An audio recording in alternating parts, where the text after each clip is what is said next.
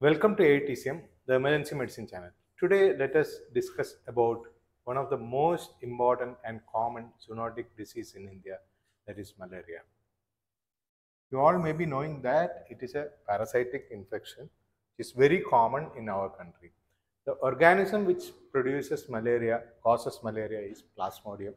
So either Vivax, Falciparum, Ovale or Plasmodium malaria. These are the four important organisms which can produce human malaria. It spreads mainly through the vector, that is Anopheles mosquito. The incubation period happens in female Anopheles mosquito. Then sporozoites are injected to human and it grows in liver.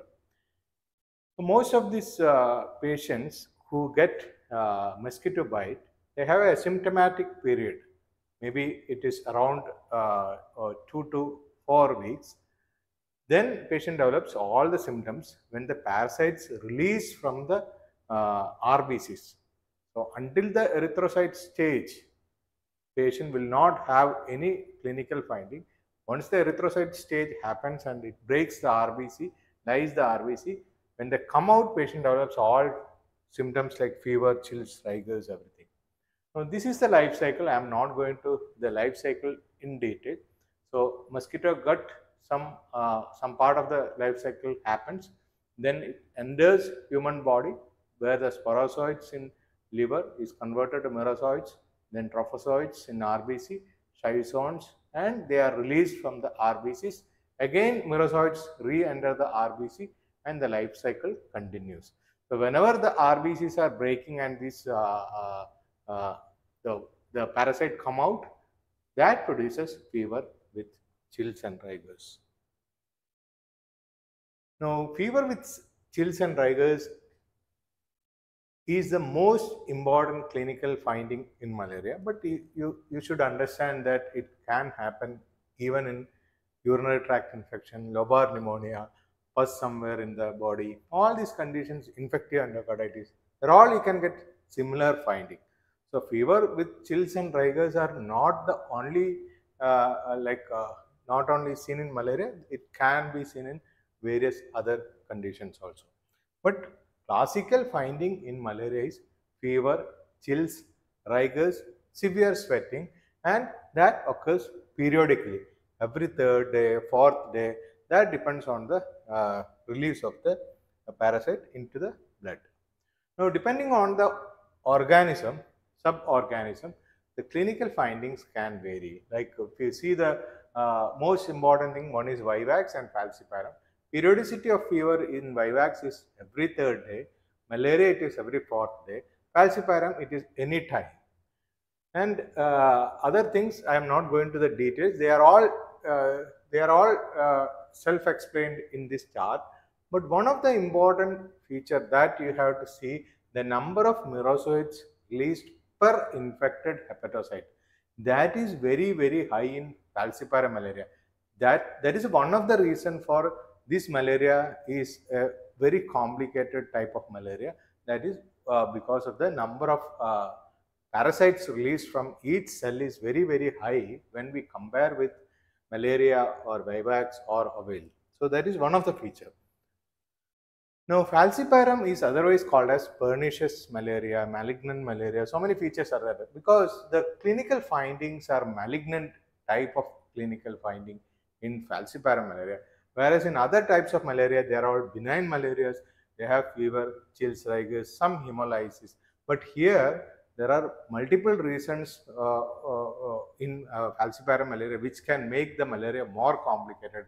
Multi-organ dysfunction syndrome is very, very common in Falciparum malaria. One of the reasons we have already seen that previous slide, the number of parasite released from the hepatocytes are very, very huge in Falciparum malaria, and this malaria affects all types of RBCs, whereas Vivax malaria affects only young RBCs. Here it affects all age group of RBCs. That is very important. Then another problem is cytoadherence. You can see that when you are seeing Falciparum malaria, that enters to the RBC and some sort of membrane protuberance can happen on the RBC membrane. that RBCs stick together, and even that the clump can stick to the wall of the blood vessel. Like that, it can produce sequestration and block in the microcirculation. So that produces multi-organ syndrome, and the number of RBCs produced in each cell is very huge. So the sequestration of RBC or hemolysis is also very high. That's why falciparum malaria is more complicated than any other type of malaria. Now, this is called as cytoadherence or rosetta formation. That is a feature of falciparum malaria that can block microcirculation. So, you can see here blood vessels, in the blood vessels RBCs can clump together, then they can block the microcirculation. This is called as rosetta formation. This is the major problem in falciparum malaria, which can block microcirculation, and patient develops multi-organ dysfunction syndrome. So, since it is complicated malaria, here you get all types of multi-organ dysfunction syndrome features. Patient can have CNS involvement, so their GCS can be low. They can develop GTCS, generalized clonic seizures. Then patient can have severe sweating, weakness, multiple convulsions can happen because of the CNS involvement. Patient can have acidosis. Various features are there. One is circulatory collapse, anaerobic metabolism. Second thing is there is lot of lactate produced by the parasite and the microcirculation block. So lactic acidosis is one of the important feature of falciparum malaria. Hypoglycemia is very common because malarial parasite itself utilizes sugar, and hepatitis can also produce hypoglycemia. The patient who is on quinine is one drug which is used for malarial treatment. That is a insulin secretagogue that itself can produce hypoglycemia. So in malaria, various reasons are there for hypoglycemia, but hypoglycemia is a main problem in falciparum malaria. Severe anemia, we have already seen that large amount of parasites are produced in the RBCs. They lyse the RBCs. So hemolysis is a major problem in any type of malaria, but it is maximum in falciparum malaria. So severe anemia is very common. Then like any other multi-organ dysfunction syndrome, here also blood vessels to kidneys are blocked. That can produce microcirculatory problem in the kidney, and it can produce renal shutdown. Jaundice is very common. It may be due to hemolysis initially, then it can become hepatocyte injury. That is also common. Chronic malaria can produce cholestasis or gallbladder stones after some time. Now, pulmonary edema or ARDS, it can be seen in any type of infections. Later part of any infection, you can get ARDS. Here also you can get, because the microcirculatory leak in the alveoli can produce fluid in the alveoli that can produce ARDS or non-cardiogenic pulmonary edema. Significant bleeding may be due to thrombocytopenia initially, then later part of the disease, it can patient can develop disseminated intravascular coagulation. That means PTINR will be elevated, APDT will be elevated, fibrinogen levels are low, patient develops multiple thrombus inside the blood vessels. To lyse that, consumption coagulopathy happens. So many things can happen, patient can develop DIC. Shock is the one of the important feature of falciparum malaria. It can be due to volume loss, microcirculatory leak and volume loss. Second thing, hypoadrenalism is very common. Sepsis, that is also very important. Gram-negative infections are always associated with falciparum malaria. So that itself can produce septic shock. So that is also common. And parasitic index also very high in falciparum malaria. We have seen why it is like that, because the release of number of parasites released from RBCs are very high. Now, cerebral malaria or coma, that is also characteristic feature of falciparum malaria. Again, this is also due to microcirculatory block in the brain. It can also be due to convulsions, post-convulsive loss of consciousness, hypoglycemia, also can produce loss of consciousness or coma. Hyperpyrexia also can seen in many patients. We are putting the treatment on the opposite side. You can read that. Convulsions, like any other convulsion, you have to treat with lorazepam, phenytoin, phosphenotoin, like that. Hypoglycemia treatment is dextrose. severe anemia, you can try blood transfusion and FFP, but remember, most of the time initially it is due to hemolysis. Folic acid is also a very important part of treatment in this type of condition. DIC you have to treat with FFP and cryoprecipitate. ARDS, mechanical ventilation or BiPAP with IPP is the treatment for that. Now, acute renal failure, most of the time it is pre-renal cause because of the hypovolemia. We have to treat with fluids. But if it is due to microcirculatory block, we have to treat the original disease, then only patient improves. And other treatments are all are same like other condition. One condition is algid malaria or shock gram-negative septicemia. So that is very, very common in falciparum malaria. Salmonella infection, that is endrick fever, that is also very, very common along with falciparum. So in that condition, you have to suspect a gram-negative infection and you have to start antibiotics like third generation cephalosporin would be a better choice. Now, clinical features in other malarias are not very important. Not very important means they are not very severe. That is a characteristic feature of other types of malaria like Vivax, Ovale, or malaria. They have mild fever, hepatosplenomegaly, mild hemolysis, but relapses are very, very common in Vivax. That is because of the hypnozoids in the liver. Now, there are some terminologies we should understand as a medical student. One is relapse. Relapse is the recurrence of disease after it has been apparently cured. In malaria, true relapses are caused by reactivation of dormant liver stages of parasites. That means these parasites are sleeping inside the liver cells, that is hypnozoids. Anytime it can come back after many days of the treatment. So it is very common in Vivax or Ovale. But whereas recrudescence is another type of relapsing malaria, a repeated attack of malaria is due to the survival of malarial parasite in the RBCs. That is, even after treatment, this patient is not completely treated with the proper regimen, so it can come back. That is recrudescence. So we should know all these terminologies. Now, investigation part, that is very important. When you have suspected malaria, a thin smear and thick smear is very important.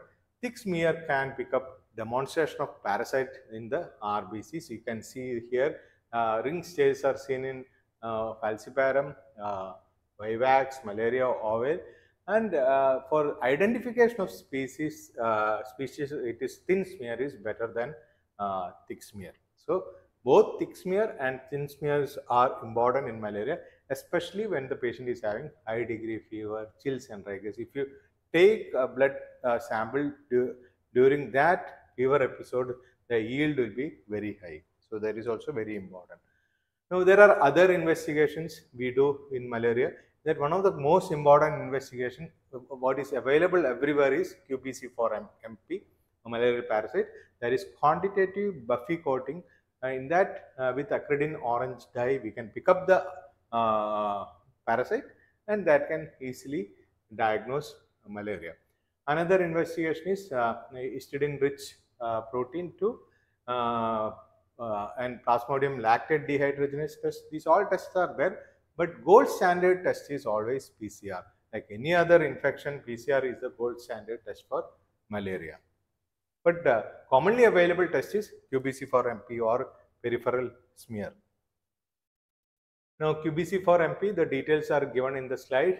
We are using acridine orange fluorescence dye that can be picked up by the parasite and it can be easily picked up by your microscope or whatever it is. Now once you diagnose malaria or if you have a strong clinical suspicion of malaria, we have to treat the malaria. Previously it was chloroquine. The early generation of drug in malarial treatment was chloroquine. That is 600 milligram base we used to give, followed by 300 milligram base orally at 6, 24, 48 hours. Total dose is 1500 milligram base. That is because many tablets are chloroquine sulfate. In that chloroquine sulfate 250, 150 milligram is the base of the tablet. That is chloroquine.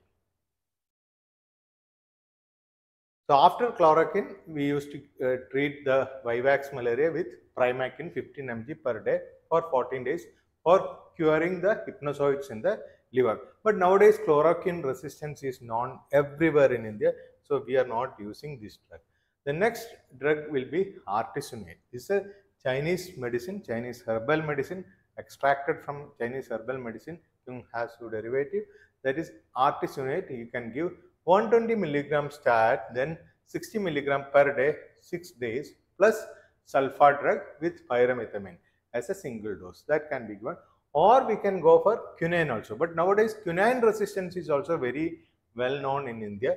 So it is better to go for artesunate tablets or injection quinine 10 milligram per kg body weight every 6 hourly for 5 days. Followed by Fansidar. That is 3 doses of Fansidar can be given. It is given in mild falciparum malaria. Alternative drugs are same like artesunate, artemether, artemether. All these drugs are available. Or atovaquone, proguanil combination also can be given. Or mefloquine can be given. But these all drugs are resistant. So better to go for artesunate or artemether or arteether. These are the drugs of choices nowadays. Now, if the patient is having severe malarial infection, he cannot take oral or you require to give IV, then artesunate or quinine plus doxycycline or clindamycin can be given. Artesunate is the drug of choice nowadays, especially in first trimester of pregnancy also. This is the drug of choice because quinine is a very good drug. Two important problem: one, quinine has got lot of drug interaction with other drugs. Second thing, it can produce hypoglycemia. Third problem, it can produce lot of arrhythmias like Torsades de Pointes. And the last problem is the resistance. Nowadays, quinine resistance is well known in our country, so we don't use this drug nowadays. We better go for artesunate. Artesunate doses are 2.4 milligram per kg start, then followed by 2.4 milligram per kg at 12th and 24th hourly, then daily. So that is a treatment nowadays we are giving for our malaria treatment. It can be combined with doxycycline or clindamycin to prevent resistance.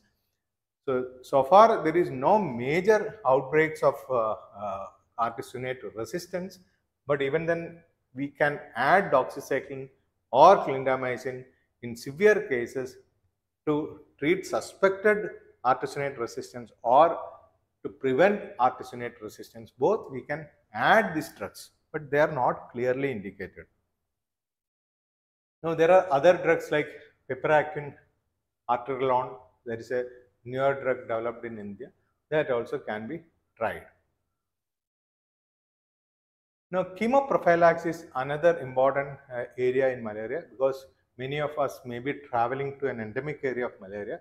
So if previously it was chloroquine 150 milligram base tablet, that means chloroquine sulfate 250 milligram, 2 tablets weekly, or proguanil 100 milligram once or 2 tablets daily.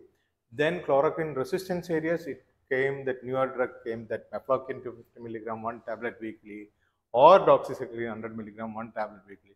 But nowadays we give 250 milligram atovaquone plus 100 milligram proguanil. That is a treatment for all chloroquine resistance areas. Now, tropical splenomegaly syndrome is one problem which is seen in the endemic area of malaria, where there is repeated attacks of malaria that produces large spleen. One of the classical findings seen in malaria is a splenomegaly. But repeated attacks of malaria, the spleen size will be very huge. Anytime it can rupture also. So tropical splenomegaly syndrome, once you see that, you should understand that that may be a part of malaria, chronic malaria. You can treat that with proguanil 100 milligram day for lifelong, or folic acid 5 milligram per day. That also can be started to prevent hemolysis. So we have discussed now about one of the important zoonotic disease, that is malaria. Malaria is very common in our country. Most of the areas are affected by malaria, and most of these malarias are chloroquine resistant, quinine resistant. Nowadays drug of choice is artesunate, arteether, artemether. You can add doxycycline or clindamycin along with this drug to prevent the resistance. Thank you.